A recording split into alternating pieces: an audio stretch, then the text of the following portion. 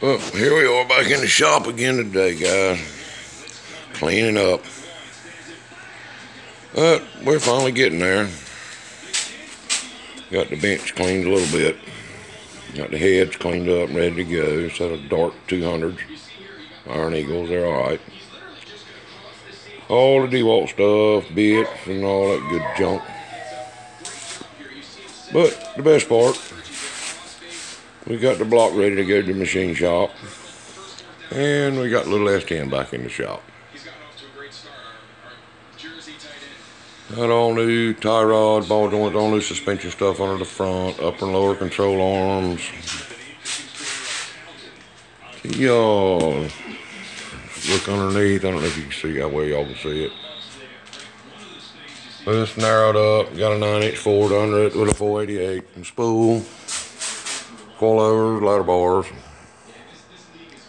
With a 110-pound spring on the back. This truck was built by another person, and it kind of caught on fire and burnt the cab off of it. So we got it and come to the other side. You can see it. So you can see up there somewhat where the paint got burnt. But bed was fine, chassis was fine, just burnt the cab up bad. So the guy got in a tight for money and we wanted another project. And here we go. We found a daggone extra cab truck that was camoed all up, so took the cab off of it and put on this chassis after we blasted and painted the chassis. And then I didn't like the electric windows, so I wanted manual windows. So I found a parts blazer I stole the doors and the fenders off of. That's a 2000 model, so I like the front end of the 2000 a lot better than I do the 95, 96s with little glass headlights. So I'm gonna change it to dual headlights too. It's gonna have a little 383 in it, hydraulic roller, flat top,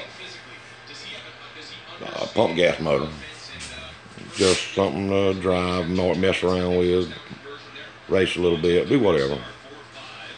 Got a 3500 stall converter to go back in it, and a 200R overdrive transmission that was built to handle it. So we'll see. I'm not real faithful with them, but we'll see what happens. But other than that, we've been out here in the shop piddling all day. Finally got this little girl back in the shop on the lift, so we can start running brake lines, fuel lines, and all that good stuff. Anyway, that's about it, guys. See y'all next time.